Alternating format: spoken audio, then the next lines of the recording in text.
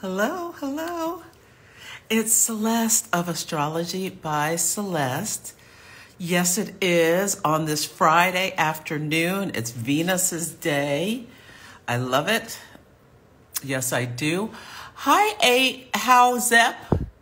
And Twice But Nice. Nice to see you. And Simeon and Nadia. Welcome, welcome, everyone. Let me pull up the chart for right now. On this beautiful day we have here with the sun in Capricorn and the moon in Aries. Yes, yes. Hi, everyone. Hi, Lily. Hi, Kristen. Let's see who else. Olivia. Nice to see everyone. I think I got everyone. And Raven, welcome, welcome. Hi, Karen. And Aurora, Astro Coach.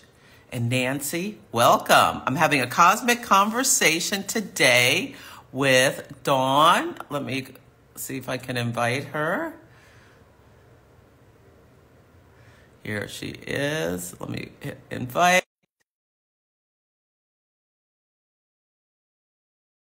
Hi, Rosaluna. So nice to see you.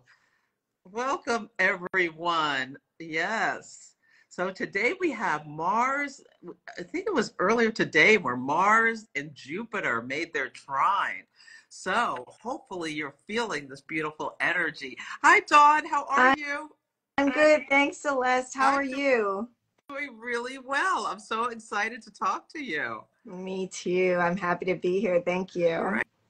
Hey, well, why don't you introduce yourself for anybody who is new to you, and everyone, you can follow Dawn or myself if you're new to me by clicking the little caret at the top, and you don't even have to leave the live. You can just say follow. Okay.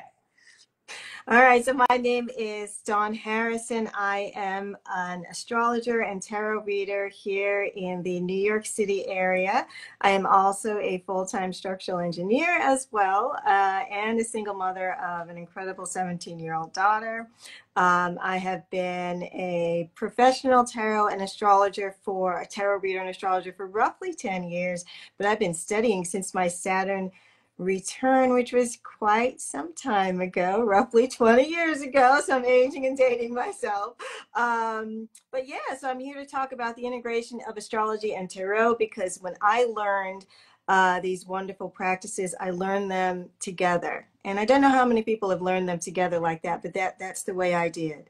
And so I would love to talk to people about that integration and how I use it in my practice. They may want to try some things as well. And I would love to hear other people integrate tarot into their astrology practice as well. If, we've got those people here today. Yeah. I love that. I started with astrology and then moved to tarot, and I feel like yeah, they are such natural companions. It's just beautiful to use the two systems together. Yeah. Yes, yes, yeah. Now, where do you have Saturn, and what sign and what house that your Saturn return brought you studying I astrology? know. Okay. Good question. My Saturn is in Cancer. It is conjunct my Mercury. It is technically in the fifth house. I use the Placidus system. It's close enough to the sixth to be read in the sixth, though. But yeah, that's kind of where it's sitting. Oh, okay. I love Mm. that. Yeah, Saturn conjunct Mercury. You start studying astrology. That's And fantastic. exact square to Pluto, so maybe that's Uh, part of it as well. okay. Okay. Okay. Yeah. Thank you for the badge, Karen. Okay. So yeah, so tell us, give us, where should we start with how Where you should we use them start? together? Okay. Yes. Yeah, so every card in the tarot can be associated with one or more astrological symbols, right? Whether it's a planet, whether it's a sign. And so I'm going to show you some examples. Some people may be familiar with this, some people may not. If you've got a tarot deck on hand that you want to look at while we're having this discussion, that might be a beautiful thing to do. But I'm going to just give you some examples, some of my favorite examples of the astrological correspondences with the tarot. And then we'll talk a little bit about how you can use this, not only in your astrology practice, but like as a spiritual practice, because in my opinion, I mean, these practices, they're spiritual practices, and they're such wonderful ways for us to establish and nurture a connection with, whatever our conception of the, divine is. So So let's what tarot deck do you have there? I have three different decks that we're Oh, going to just kind of look at great. because they all have a slightly different feel to them. But I want to show you how different tarot creators and artists Oh, I love it. integrate, astrology kind of into their art, right, and into their craft. So I've got two Ciro Marchetti decks here, and I've got the Thoth deck, right? That was designed by Aleister Crowley and Lady Frida Harris. And that was the deck that I used exclusively for the first 10 years of my practice, because I studied with a teacher who kind of thought it was like sacrilegious to use any other deck. Okay. but anyway, but all the decks that I'm going to show you today integrate in the astrological symbols in a really, really beautiful and meaningful way. And I think if you are new to integrating astrology into your tarot practice or tarot into your astrology practice, using a deck that makes the correspondences very, very clear is like one of the best things to do, I think. All right, so let's just start with a few things here. And if anybody has requests to see kind of like a correspondence, I'm happy to kind of show you that. Okay. Let me Well, see if they're, well, Fred, the witch the Fred witch is so excited to see us together. Wynn's art loves you. Fred loves combining them. Yes. Hi, Melanie. Karen, Boo is sick. So my boo came back from his 3-week journey in Uruguay, and he must have picked up something on the plane, and oh, hopefully he didn't give it to me, but now he is sick. So yeah, we're having a oh, time. He's having the Saturn squaring his mood. oh my Yeah. goodness. You know what correspondence I'm going to start with? I'm actually going to start with Earth correspondence that's associated with both Saturn and Pisces, because we got Saturn and Pisces right now, don't we? So that's a really Yes. cool one to look at. So now, one of my favorite cards that illustrates this correspondence is from the Ciro Marchetti deck. This is not Tarot of Dreams. This is the Legacy of the Divine Tarot. But I'm going to show you this. I hope you guys can see it. It's really, with the split screen here, I'm like wondering if you can see this. But Yes. you Lift it guys, up just a little bit higher. yeah. Yeah. Yeah, we can see it. So do you see this sort of beautiful depiction of the Pisces Mm-hmm. symbol in here? You see a man kind of in the water, and it's almost if he's walking away from something, but also walking towards something probably very sacred and perhaps private. And so, when I think of Saturn and Pisces, and there's so many ways that we can conceptualize Saturn's transit through Pisces, but certainly I think one of the ways that we can think of Saturn and Pisces in our personal lives, right, is that call, I think, to sacred space. I love that. Uh, And establishment which card of, was that? Was it I'm the sorry. Six of Cups or? This was the Eight of Cups. I didn't even tell you which card it was. The Eight of Cups is that Okay. correspondence with Saturn and Pisces. Um, in the Thoth deck, this correspondence looks a bit like this, just a little bit different. But what I do love about the Thoth deck is that on every card, there is sort of, you'll see the symbol. So, if you were to look at this real close, you'll see the Saturn up top. And I believe you'll see the Pisces down at the bottom if you look really close here. But again, you get this sense, you know what I mean? Obviously, this is a very watery card, but that, there is a kind of, this card almost has a little bit of a beautiful sort of somberness about it. But I think with Saturn in Pisces, like I said, to me, when I always think about that, I'm like, gosh, it is like the call to protecting our sacred space, to walking away from those things that are draining our energy. Are you holding This up a is the card? Eight of Oh, yes. Cups from Chris Ann's Light Yes, I love Seers, that. the Yes, I Light love that Seers fiction as Tarot. well. Yeah, I see her walking away from what is no longer serving her. But there is a sense of loss Yeah. and separation with it. You know you need to go, but there's still some longing, that Pisces longing, but that Yeah. Saturn separation. Yeah, you can really Yeah. feel it in the Yeah. card. Mm-hmm. And so, what's beautiful about the integration of the tarot with astrology is that, especially if you're working with clients, but even if you're just working with yourself and you're studying your own charts and your own transits, to have the visual images, right, that can really sort of draw you in, right, to the energy and help you sort of sink deep into it, I think is, it's just like a priceless thing. Mm-hmm. And I think it's beautiful that we have both of these practices to work with, together in that way. So let's try another one. And I love that you have that deck. I have that deck too. I don't know anything to use that one, but that's a really good one. So I love that you have that and you're using that. Yeah. So I'm going to show you another one. We've got another one here because we've got Mars Oh, we've got a in. couple people at Saturn returns Oh, okay. in the comments. Yeah. If you are near Saturn return, the Eight of Cups is a beautiful, beautiful card, I think, for you to just sort of meditate with and work with. And you'd be surprised when I meditate with the tarot. It's not, I mean, I don't do anything fancy. I just sit the card sort of in front of me, right? And it sort of becomes my point of focus as I'm meditating. And you'll be surprised, I think, what will arise within your spirit, associated with that energy, especially if you're under a transit, right, that's calling forth that energy anyway. What else we got going on right now? We got Mars in Capricorn. So let's look at the card that is associated with Mars in Capricorn. That's going to be the Three of Pentacles. It's one of my favorite cards. I always pull it. So now there's a couple of different depictions. So this one's a little bit different from Shiro, but we're going to talk about sort of like maybe how different artists depict, the Three of Pentacles and how they're sort of calling forth the sort of Mars energy and the Capricorn energy. In this particular deck, Siri Marchetto is really sort of focusing in on, I want to say, the perfecting and the honing of a craft. You know what I mean? If you look, in this card, I mean, that's really kind of what you see, right? You see someone very, very focused.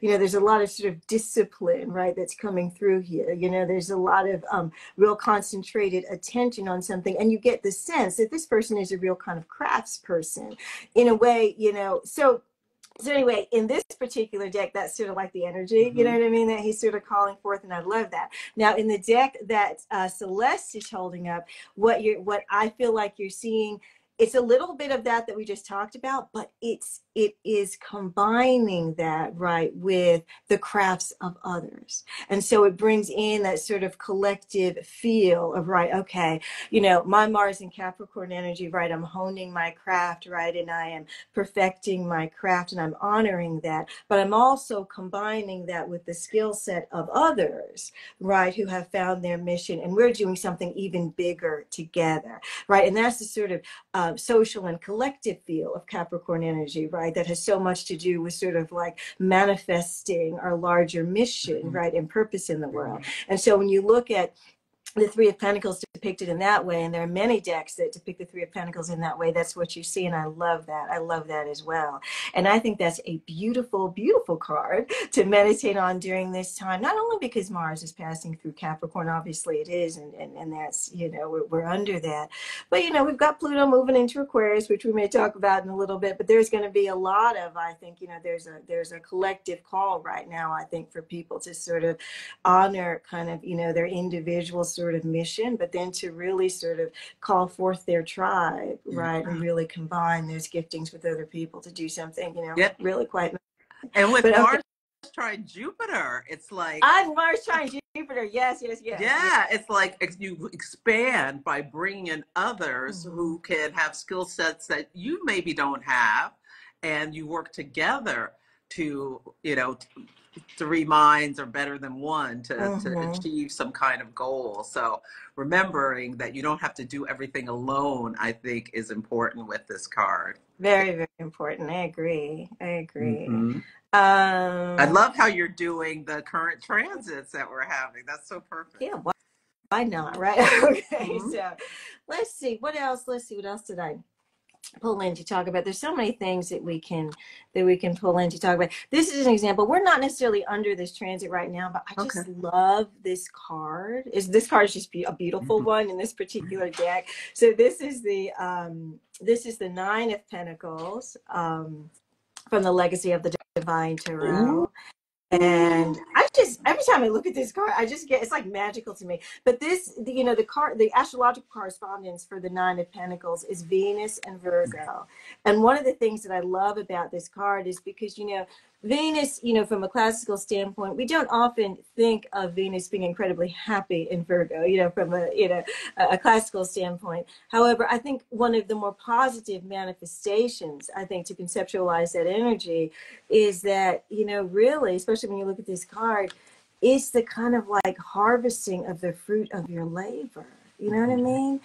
Venus being the fruit and Virgo being the labor. And so I love that when you're working with the tarot, it can also help you embrace a wider spectrum, right, of meanings, than you may, hear about or kind of naturally. What do you got there? I love that too. Look at that. Yeah, to me, the Nine of Pentacles, it's the harvest card. What I mean? Yes, I call it the independent woman card. Oh, I like It's that like too. you Yeah. have done the work. Now it's time for you to empress in a way to enjoy your Yeah. harvest. Yes. And Yeah. Venus, although it is in fall in Virgo, it has other forms of term and other forms of like the less the dignities aren't the essential ones. Right. So it's not a bad thing necessarily to have. No, And no. like I think of like with Vesta, the Vestal virgins, these Sure. women who had like this autonomy within themselves. They did not, I mean, they weren't allowed to have partners, but anyway, um, they had freedom from some of the demands of partnership and were elevated in Sure. some ways. So I think Yeah. it's Yeah. a Yeah. beautiful card. I love when I pull this. Mm-hmm. Right. And so you can see how, those of you who are working with clients, I'll just take a little segue here to tell you how I integrate the tarot into my astrology readings. It's very simple. What I do, honestly, I pull a card for every house, of the chart. And I also pull two cards for the center, as sort of like a central message and focus. But what will happen as you do that is you will see, right, because everything is connected. Everything, absolutely everything is connected. And so you will see how the tarot mirrors what's going on astrologically for a client and vice versa. And it will not only help you in your sort of like interpretations and delineations, but it will help you develop a language and a way of communicating with your clients that helps them to sort of dig deeper and sink deeper right into what is manifesting for them, but also where the potentials lie, right? Because when you're looking at an image, we all know the saying, right? An image is worth 1,000 words. When you're looking at an image, there is so much that opens up, right? Language is expanded in a way that, we can't even really sort of, explain, but yeah, I mean, so it all kind of opens up. And so I encourage you, I do, if you're doing readings, try it.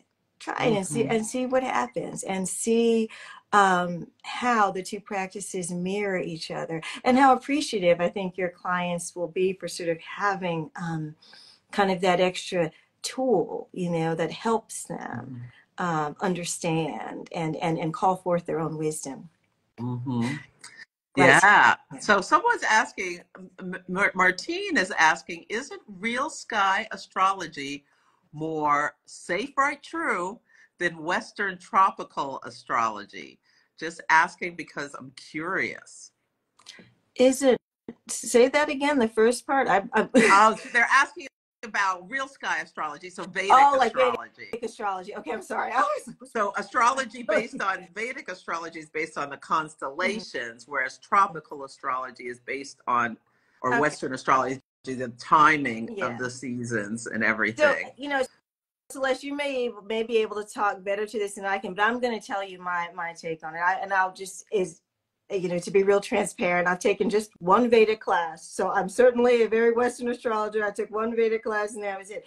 But what I noticed, as I was going through that class, and it was really fascinating, So in that class, we sort of used our own sort of Vedic charts, to learn. And what I realized is that although the systems are different, right? I mean, it is kind of like a different system. In the end, if you follow all the rules, you know what I mean? If you follow their, you know what I mean, what you're supposed to do, somehow, for me anyway, I ended up with sort of the same delineation. It wasn't like it was telling me something different. Sure, it was a different system. It was a different kind of path I had to follow, right? If I was really going to follow all the Vedic rules correctly. But once I did, it was like, wow, that's sort of, what I learned, when I was doing Western astrology and studying my chart.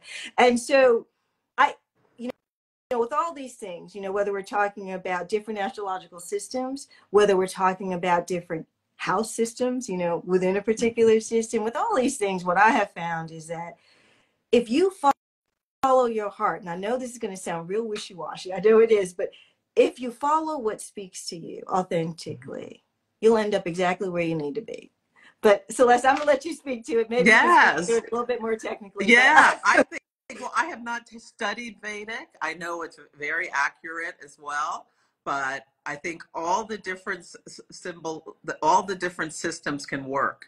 Yeah, for the person who is practicing them. You come into a kind of like a collaboration, a three of pentacles between you and the divine and the system you're using in order to receive this knowledge. And they're not 12 signs and 12 out there, the 12 signs in here. So I've both all of the different systems work. People use them for different things. And yeah, so there's nothing more right, true, and blah blah blah. I think, yeah, is how I would answer it too. And I like how you have experience looking at your chart with the two different systems. Two roads can take you to the same place. All roads lead to Rome. Well, they used to. Not anymore. There you go. Yeah, so that was my experience. Yeah, that was my experience with that. Yeah. Are there other questions? I'm sorry, I'm not. Yeah. No, go ahead. You can keep going with Kay Swartz is manifesting 9 of Pentacles. I'm just checking them out and I'll let you know. Okay. Yeah. All right. Yeah, so the cards. Oh, wait, one more thing. Lotus Lee says the cards always tell the same story as a transit reading. So when I first started my Instagram lives, I would talk about the astrology of current events, and then at the end, it's suggestions for what to do with the current transits. And at the end, I'd pull 3 cards, and they'd always say exactly what I just said. So yes, I use astrology and oracle or tarot together with clients, like as to after the reading, or if there's some point where like I'm stuck on a point, I'll just pull a card to get confirmation or correction of the way I'm supposed to go, or I do a whole astro and oracle with people like you do as well. Yeah. It's such a, it's really powerful. It really is. And although I've been doing it for a long time, I'm always in awe. You know what I mean? It's always like the magic always strikes me. Let's see, what's another, lots of things. You know what? I'm going to talk about this one because I know you have an Aries moon. Good. Celeste.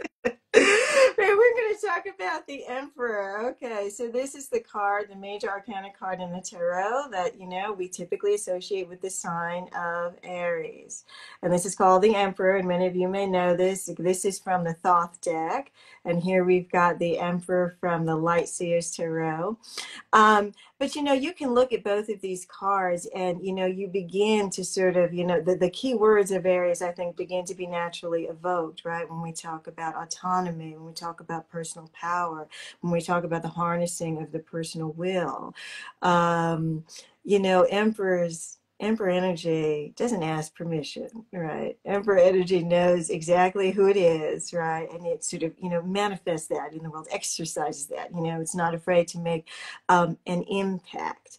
And, there's lots of things that we could talk about if we were to really delve into all the symbolism really, really deeply, right? So we're kind of just scratching the surface. But I want to give people a sense, especially if they don't work with the tarot and astrology together, to just sort of see how powerful it can be and how, if you just really exercise your intuition, you know what I mean? I mean, sure, you have to pay attention, I think, just to core meanings and things, but the secret sauce, I think, of working with, tarot and astrology is sort of after you've done all that, after you've done the study, after you've brought in, the information, and it's to really kind of let your intuition kind of guide you to your own personal style. And that's kind of the glue, I think, that holds it all together. But anyways, yeah, so this is a lovely card to make. If you've got Aries energy, if you've got Sun in Aries, if you've got an Aries moon, if you're a rising Aries, anything in Aries, you can really sort of meditate on this card and kind of sink deep into its symbolism and sort of kind of let, the spirit of, I want to say, autonomy and personal power and will, just sort of sink into that. But anyway, yeah. Aries card, that's the Emperor there. Yes. All right. Let's see. Let's look at the card for Scorpio. Let's look at the card for Scorpio. And then we're going to talk a little bit about the outer planets because, classically, like when these correspondences were originally done, only really the Sun through Saturn were included. And now in some of the more modern decks, you will see the outer planets brought in. But when we're talking about Pluto energy, we can certainly, because Pluto rules Scorpio, we can look at the card that rules Scorpio in the tarot. And then I'm also going to show you in some of the more modern decks the card that a lot of people use for Pluto as well. Okay. So this is the card that we most associate with Scorpio, right? In the major arcana of the tarot. Of course, it's the death card, right? Major arcana number 13. There you go. And you can see, I love that you're using that deck because you can see how different artists really sort of kind of call forth this energy in the work that they're doing, right? So in the Thoth deck here, when I look at this, I see so much, right? So I see, I definitely see sort of the life, death, rebirth cycle here in this particular card. It's almost, this skeleton is sort of holding like a skid or something, and it's almost as if, there's this digging down deep, this uprooting, this turning over. Like every time I look at this card, that's kind of like what I see. And of course, we know that that is so much associated with both Scorpio energy and Pluto energy. And then if you look at the card that Celeste is holding up there in the Light Seers Tarot, gosh, when I look at that one, I definitely see this sense of like a new world. It's like there's a new world being born, right, as you're looking through, but it's almost like to get there, there is a kind of destruction that has to happen, right? Because it's almost like you're looking straight through this person, this shadow. That's another good word. I think for Pluto energy and Scorpio energy, it's almost like when I look at that card, I see more of the light getting to the other side, right? When we begin to sort of really integrate our shadows and do the kind of shadow work that Pluto and Scorpio energy calls us to do. So there's so much, right, that you can, as you're, and you can see how when you're working with different decks, for me, there's like different things that are evoked depending on, just depending, right? And so that's why it's And I see this as like you have to release something that you maybe don't necessarily want to in order to get to the other side. So there's this like mourning. I feel like this is like a mourning outfit, but there's brighter pastures on the other side once you get there. Yeah, I love that. I love that. So now, in some of the more modern decks, I'm going to show you this one. Pluto is sometimes associated with the Judgment cards. I'm going to pull that out, and I'm going to show that to you. I've got the Judgment card here. Card, it's called, so this is the Tarot of Dreams. Okay. But and one of the reasons I really do like working with this deck, especially if you're not incredibly familiar with the correspondences yet, is because Ciro Marchetti in this deck, on every single card, he'll write the symbols very clearly. So you see the Pluto here. Yes. And this is a Judgment card, and you see the Judgment, the Light Seers Tarot.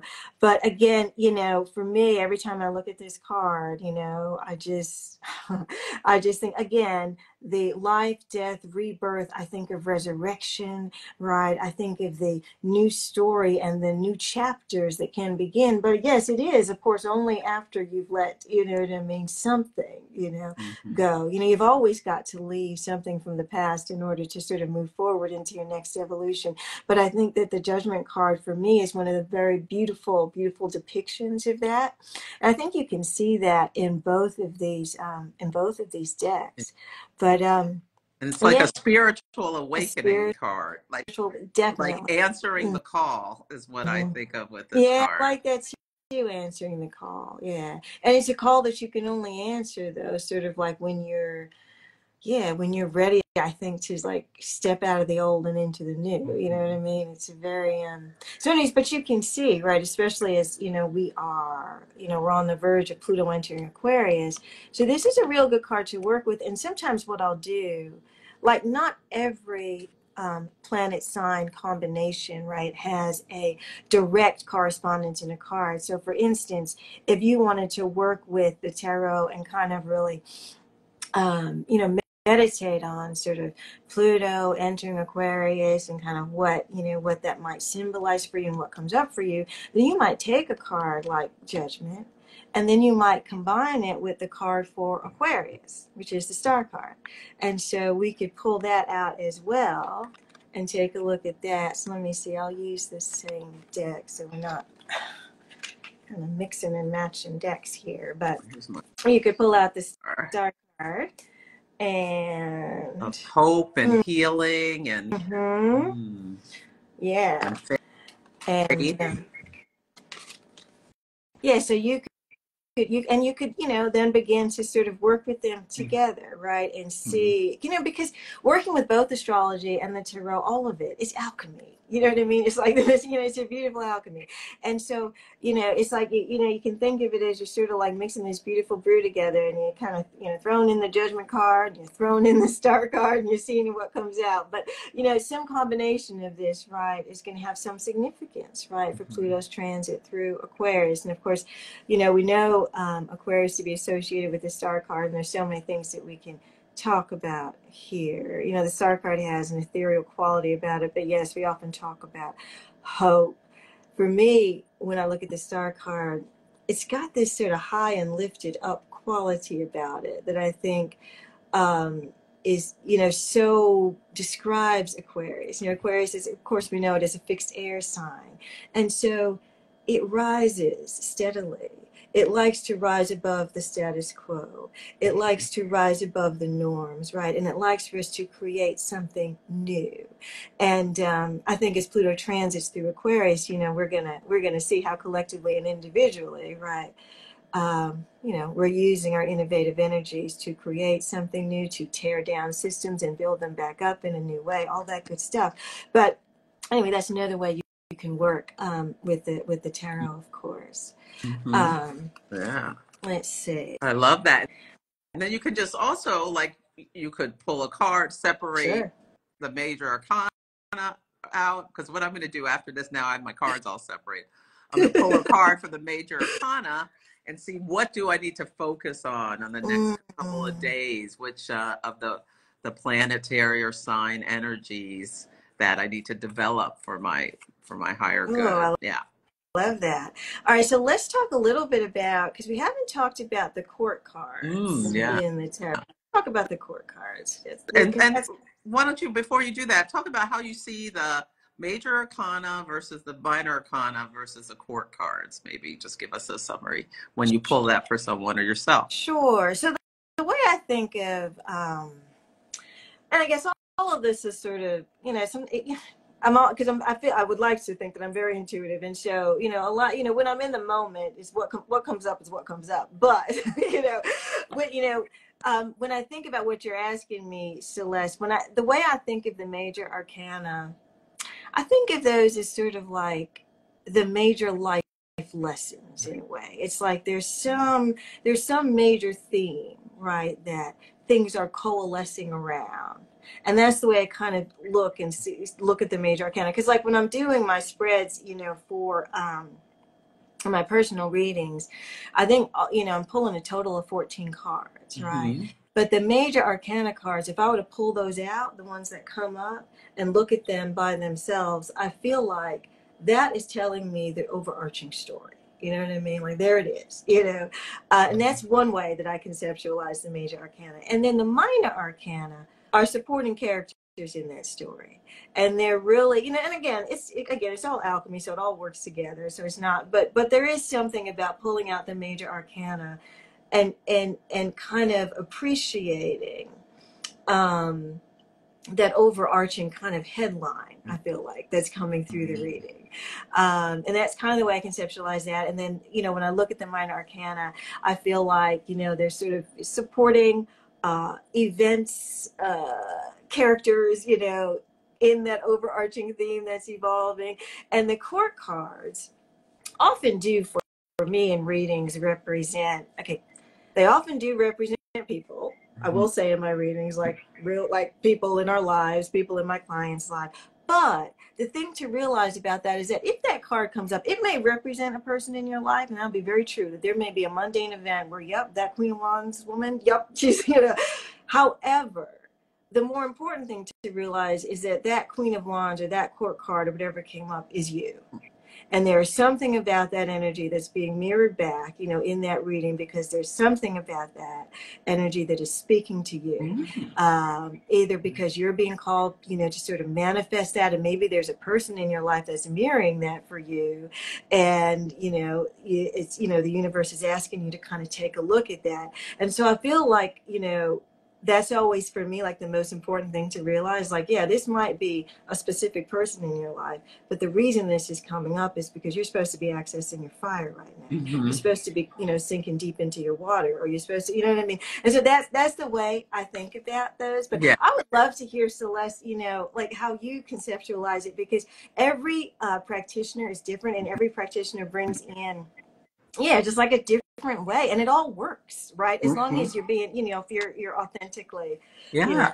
I working. look at them very similarly. Like the court cards represent a person, and the major arcana, like this is a big theme. It's not just this week, this day. This is a big theme that you need to work on, versus the minor arcana. Maybe this is just what you're dealing with today, this week, this hour, what have you. It's more of a temporary I like experience. So yeah, I look at them very similarly. I like that. Mhm. Yeah, so let's talk about the court cards. The reason I want to talk about the court cards is because their correspondences are very interesting. Now, first of all, I think it's very important always, like, you know, again, you always work at following your intuition, because, you know, that's the golden rule, I feel like, when you're working with the tarot. However, there are traditional correspondences that we tend to associate with the court cards. In particular, the knights, the queens, you know, and the kings. In this particular deck, because I'm going to show you the thought deck, that the kings are kind of analogous to the princes, but you can think of this as the King of Pentacles. Now, if you look at this card, and again, I love working with the thought, because the artistry of this deck is such that the astrological symbolism becomes really, really evident sometimes. So when you're looking at this Prince of Pentacles or King of Pentacles, you can see the bull here, can't you? Right? Mm-hmm. And so right away for me, you think Taurus energy, Taurus energy coming through strong, you know. And so, yes, Taurus is very much associated with this card. However, there's an interesting mix with the court cards. And so we might say, if you were to pick up some textbooks, they would say that the King or the Prince of Pentacles rules from the last decan of Aries through the second decan of Taurus. And so he becomes a mixture of Aries energy and Taurus energy. Now, again, I mean, I have, yeah, I mean, this is the other thing I'm going to tell you when you're working with the tarot. It is really a magical experience, because you are, when you work with the tarot, developing, I believe, a language. There's a language that the cards already represent, but when you begin to work with the tarot very personally, you begin to develop a personal tarot language, right? And the more information, I guess, that you begin to gather and integrate, that information begins to be integrated into your language, right? So I say that to say that, like, you know, if you didn't, you know, whatever, if you didn't know what I just said, you know, that, oh, you know, he rules from the last decan of Aries through the second decan of Taurus, it wouldn't matter, right? Yeah. But once you begin to integrate in that information, there are layers of meaning, Yeah. right, that, you know, begin to sort of work their way into your language. And so that's something I want people to sort of realize. It is, you don't have to necessarily learn a whole bunch of facts and stuff, but as you begin to learn more, it kind of naturally gets, you know, integrated into your language. But anyway, that is the King of the Prince of Pentacles, and you can do that with pretty much every court card. Yeah. I will say, with the exception of the pages. Now they're a little Oh, bit I wanted different. to say something before we get to the pages. Okay. I would say with the I use the different suits like Pentacles. Mm-hmm. I would say a King of Pentacles would likely be a male who's an Earth sign, like Capricorn, Virgo, or Taurus. So you can use them like that. Or the Or you Queen. can. I know Yeah. I'm giving you the very, but yeah, Yeah, you're definitely. giving So us the details, which I love. Now, where did you, like, I've never studied that. Where do you have a reference to learn those sure. things? So you can well, the Book of Okay. Thoth, okay, which is Aleister Crowley's book. You could definitely go there. Um, there are other books, but they're all. I mean, the Book of Thoth is, like, I think, the classic one. But yeah, there's definitely that'll go through Mm-hmm. the decans, and it'll also talk to you about sort of like, we're not going to get too deep into this, but it'll also talk to you about sort of how the different planets and signs were assigned to the minor arcana, like what that system Oh, was and how that works. yeah. And you'll begin to see that the you know, if we were to take any suit, let's take this, or any element, let's take the element of wands, which we associate with Mm-hmm. fire. You know, if you work with the tarot, you know this, right? But all of the correspondences within that particular suit are going to be, they're going to be fire signs, right? Mm-hmm. So what happens is, let's take the Ace of Wands. Now, the Ace of Wands is like the beginning of beginnings. It's like the Big Bang. It actually does not have a specific association. It's like all fire, Ace of Wands, right? Mm-hmm. But then when you get into the 2, 3, and the 4 of Wands, those are associated with the first fire sign, which is Aries. And the 2 of Wands rules the first decan of Aries, the 3 of Wands rules the second decan of Aries, and the 4 of Wands rules the third decan of Aries, right? Then you can go to the 5, 6, and 7 of Wands, right? They rule the fixed fire sign, which we know as Leo. Mm-hmm. And so again, the 5 rules the first decan of Leo, the 6 rules the second decan of Leo, the 3rd rules the third decan of Leo, and again, the last 3 cards, right, of the pit cards, right, of the wand suit are going to be 8, 9, and 10 of wands, and they're going to rule the mutable part of fire, which is Sagittarius. And of course, the 8 of wands is going to rule the first decan, the 9 is going to rule the second, the 10 is going to rule the third. The only reason I lay that out for people is because there is a system here and an Yes. order that And it's makes very sense. helpful to know Yeah. that. Yeah. You know, that makes Yeah. sense, right? And that's another way, actually, that you can work with the tarot as well. So, like, for instance, right now, we are in the last decan of Capricorn, Mm-hmm. aren't we? We Mm-hmm. are. And so that means you are looking at the 2, 4 of Pentacles, right? Mm-hmm. Would rule the last decan of Capricorn. And so if you were looking for a card to meditate on, you know, that might represent the last decan of Capricorn, you might look at the 4 of Pentacles, right? And there's lots of things we could talk about the 4 of Pentacles. Actually, since I did that, I'm gonna pull up mine too. Yeah, so I'll All right. just summarize that again for people in case people didn't catch that. So with all of the different cards in the minor arcana, the 2, 3, and 4 in each suit is the cardinal signs.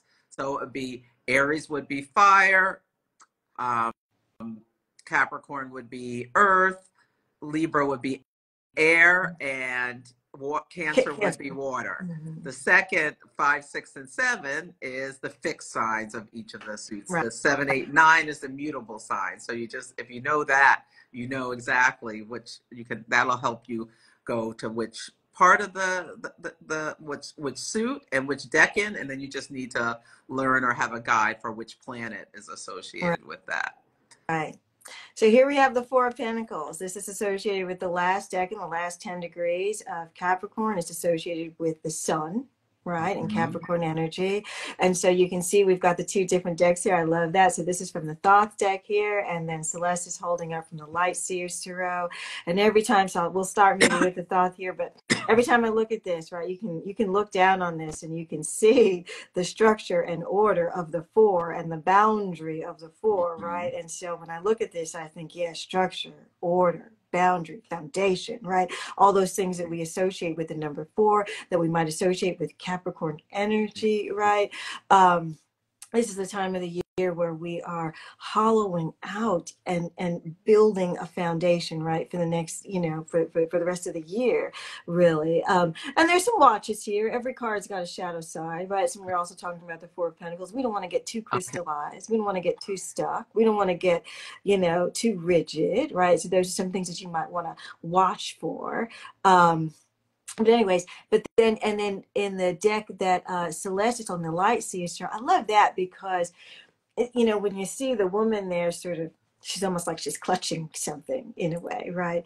And you She's start thinking clutching of, her purse, yeah, like kind of clutching her being purse, right? possessive Yeah, of her wealth and her possessions, holding mm, on to it, being frugal, all these things. right. And so then Yeah. start thinking about other words, yes, like, yes, what are you clutching, what are you holding on to, what are you, but then there's very, positive manifestations, yes, frugality, nothing wrong with that. Sometimes conservation, right, focus of energy, so all those things, right, we can sort of evoke those things when we're looking at this card. And anyway, so that's another way you can work with the tarot. Okay. So anyway, So there's a couple questions, okay, Dawn.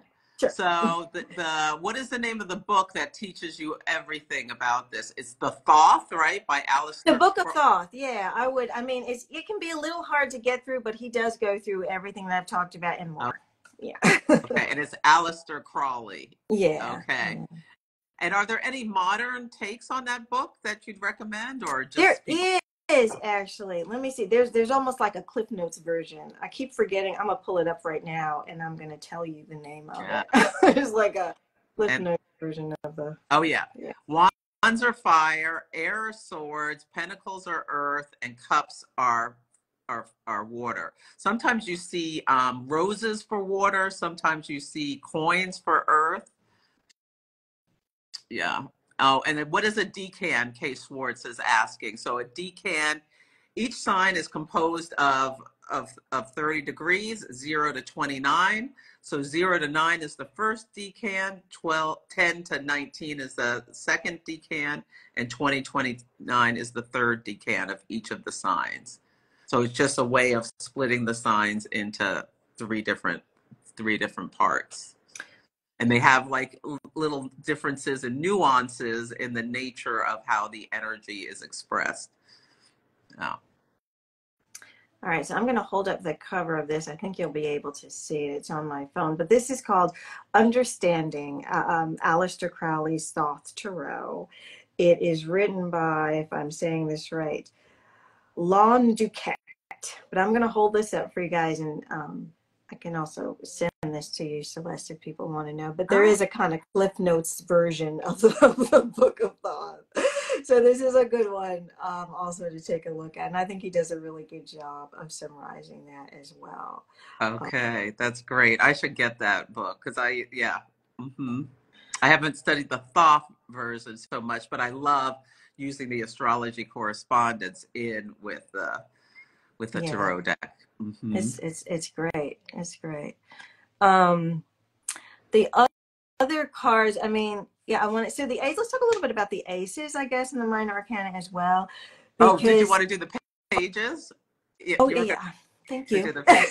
Sorry, I interrupted you. No, We were about to do the thank you. pages. So we talked about how knights, queens, and kings can often be specific people. Knights can be a little younger, Mhm. sometimes. queens, feminine energy, women, or yeah, kings, Yeah. masculine energy, potentially men, or Mm-hmm. people who identify as such. Yeah. Right. And the masculine energy within each person. I mean, that's what I'm Mm-hmm. saying. It's like it's always about you. You know what I Yeah. mean? Like there's something about that energy that is speaking to you right now, or that you're meant to learn from right now. And it's really important to kind of embrace that. But the reason I wanted to just talk a little bit about, and the pages can often represent younger people in our life, you know, for a lot of practitioners see the pages also sometimes as messengers, you know, maybe because back in the day, you know, younger people were used as messengers. I don't know, but like, you know, so some people will see the pages in that way. Some decks will Oh, we be, can't see your face, Dawn. We just oh, see I'm the sorry. card. Okay, there you I'm go. That's like, all right. Which page is that? Is so that this is the Page of Cups. cups? Okay. And in this particular deck, this is a Thoth deck, the Page of Cups is very Piscean in this particular deck. But in most decks, I do find the Page of Cups to be very Piscean. Even though we might not traditionally say, oh, you know, the Page of Cups represents Pisces. Whenever I look at, you know, any page, I'm like, oh, that's very Pisces. But again, you know, it's all about, but you know, the Page of Cups is in, you know, the suit and the element of water. And so really any water sign, right, can be represented by the page. It's just that sometimes when you look at certain images, you're like, gosh, that looks so Pisces to me. This particular one looks very Pisces to me. Even the one in the Lycius Tarot feels a little bit Pisces to me as Yeah, well. I love this. I love this image with it's like it's there's a famous painting that looks similar to this. Oh yeah, Yeah. yeah. So but yeah, so the pages don't, from a like traditional standpoint, don't necessarily have a specific um astro like sign, you know, associated with it. But each deck that you use, like the artist will sometimes kind of call forth a different sign depending, you know. Mm-hmm. So Mm-hmm. yes, I wanted to talk a little bit about that because it's also the same with the aces. You know, the aces Is that you know, don't, is that cups too? sorry, yes, this is the Ace of Cups. You know, the aces don't necessarily have a specific sign that we say that they represent either. You know, when I see the Ace of Cups come up, you know, I just think water generally, but all aces are about beginnings, right? And so, you know, this is something new, you know, with the Ace of Cups, you know, associated with the element of water, whether it's a new relationship, a new heart opening, a new connection, a new, you know what I mean? But anyway, so that's the aces there as well. And so, yeah, I love that depiction of the, and actually the, in the lights used to, yeah, I do. There is like this, yeah, like this heart opening. I like that. Mm-hmm. Yeah. Um, Mm-hmm. Yeah, this is one of my favorite decks. Let's see. Where else can we go? Are there any other questions? I'd love to Let's answer. see. Yeah, there were some great questions. Thank you, everyone, for asking questions. Let me see if there are any new ones since I looked. Okay, I think I answered that. I think, yeah. Oh, yeah. Lizzie says you need Cliff Notes to read Crowley. Yes. Yes. It's a little rough to get Why don't through. we shuffle one of our decks and pull a card for a collective energy reading Sure. to finish up? Yeah. Sure. Let's see. That's a beautiful thing to do. So you're going to pull one and I'm going Yeah. to pull one, right? We're We're going to bring both it going to together. pull one for a collective energy reading. Today we have Mars in Capricorn, exalted in Capricorn. Our energy, our drive, our focus can have some that structure to stick with things that may be difficult. Trying Jupiter, the planet of expansion. Yeah. Mercury's treading over its old ground. It's going into Capricorn tomorrow, I believe. Hopefully I'm right. Let me look. Uh, the the moon is in Aquarius. Yeah. Yes, it is. Yeah. Mercury goes into Capricorn tomorrow at around 7 p.m. Pacific time. Yeah. Okay. Collective food for thought. Food for thought. Yeah.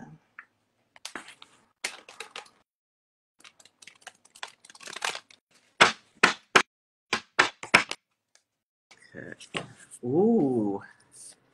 I got I got the King of Ooh, I Cups. love. I feel like this is a call for us to have emotional mastery, I think, which is as much as we can. I mean, we're human Mm-hmm. beings this year, and do what we need to do to stay grounded, because there's going to be a lot of intense energies coming up, especially with Pluto going back into Aquarius next Saturday. You know, Mm-hmm. big seismic shifts coming to the collective. And I think of the first eclipse season is going to bring a lot of unexpected amplification of intense energy. The Mm-hmm. the lunar eclipse in Libra, and then the solar eclipse in Aries conjunct Chiron, the wounded healer, and then the Jupiter Uranus conjunction. I mean, this spring is going to be very intense. So whatever tools you need, whether it's breath work, whether it's meditation, whether it's yoga, hiking, whatever, to stay grounded and in your emotion, you get some emotional mastery. I think we need to Yeah. focus on that. I Mm-hmm. love that. So it's really interesting that we both pulled face cards. We both pulled core cards. I pulled the Queen of Swords. Ah, Um, and so as you were talking, even some of the things that you were saying, I was thinking that for the Queen of Swords as well. But one of my big key words for the Queen of Swords is the word discernment. that's It's my the word word of just the year. look at that. Yeah, it's the word discernment.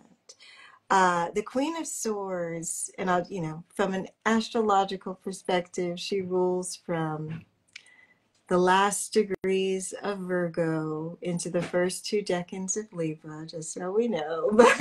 But for me, she's about keeping the filters on, right? Because to me, that's a lot of what discernment is about. Is keeping, and it's, we have South Node in Libra right now. And as you say, we're going to be moving into eclipse season. Um, and I think that there are, certainly with the South Node in Libra, there are lots of things I think that we are being called to sort of release, especially related to our relationship patterns, releasing things that are not in alignment. And when it comes to alignment and kind of like, sort of recognizing what is in alignment and what isn't, that key word of discernment becomes very, very important. You can see in this particular deck, I actually love this depiction. This is called the New Millennial Thoth. Mm-hmm. So it's a more modern take on the Thoth deck. But I love that, you see this queen here. She's sitting there. Her eyes are actually closed. She's got a sword in hand, and she's actually holding what looks like a head or a mask, in her hand. And so when I look at this, I always think that there is like this allegiance to authenticity and truth. She cuts away at all of the BS, right? She's not afraid to tear away the mask, not only off of herself, but maybe even, also off of others if necessary, right? She's got that kind of boldness about her, right? And she sits very strong in that truth. And I think that this has relevance. Not only we've got the South Node in Libra, and so there's a lot of cutting away and shedding of masks. There's a lot of sitting deep and real and strong in our authenticity, but that's going to get amplified when Pluto moves into Aquarius, because Aquarius, again, an air sign, right? And this is an air card. The sword is associated with the element of air. When Pluto moves into Aquarius, yes, those masks are coming off. In so many ways. I mean, collectively and individually.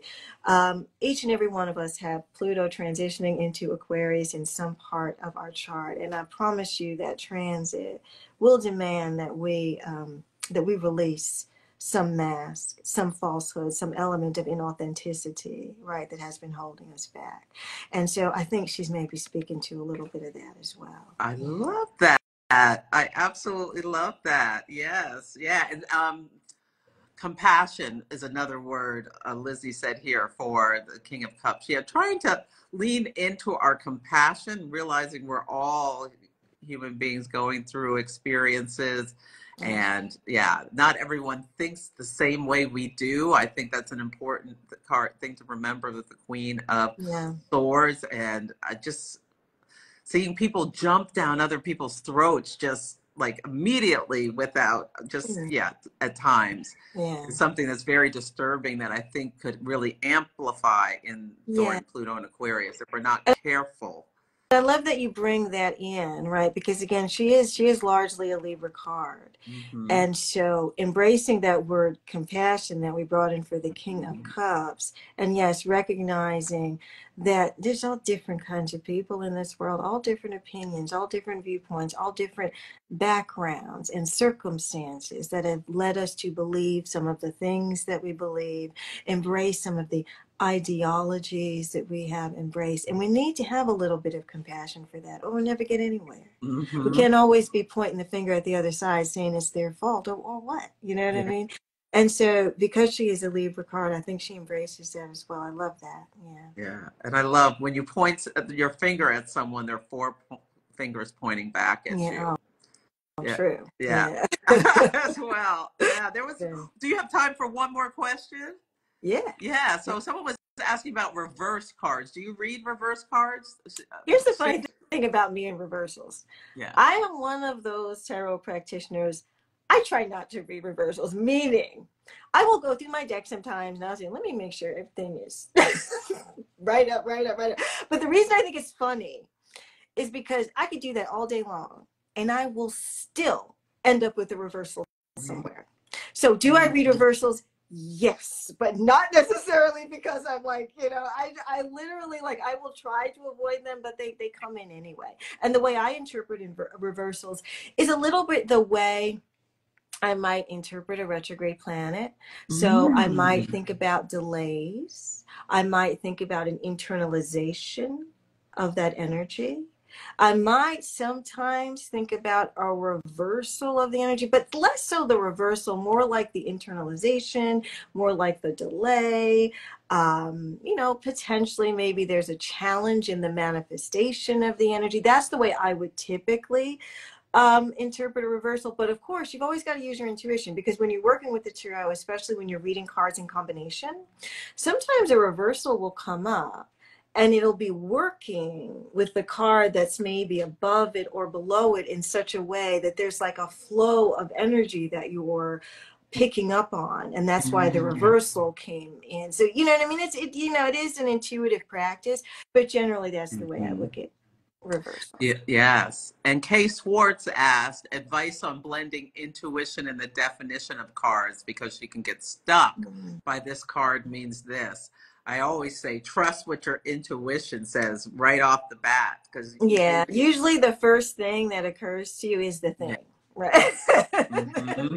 Hmm. And then after that, you might be able to layer on a traditional core meaning, right? But usually the first thing that occurs like that, that's the thing. That's the thing that's coming through.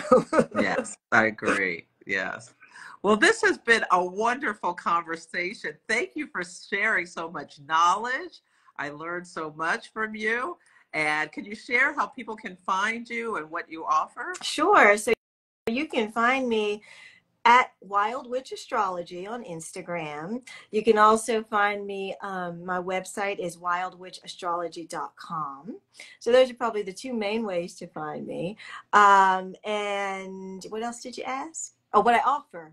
I do personal readings. So I really love doing personal readings. You can book online with me if you want to. Maybe at some point I'll offer a class or two. I'm working on it. But yeah, and if I do offer a class, it will be on the integration of tarot and astrology. But yeah, so that's how you find me, and that's what I offer.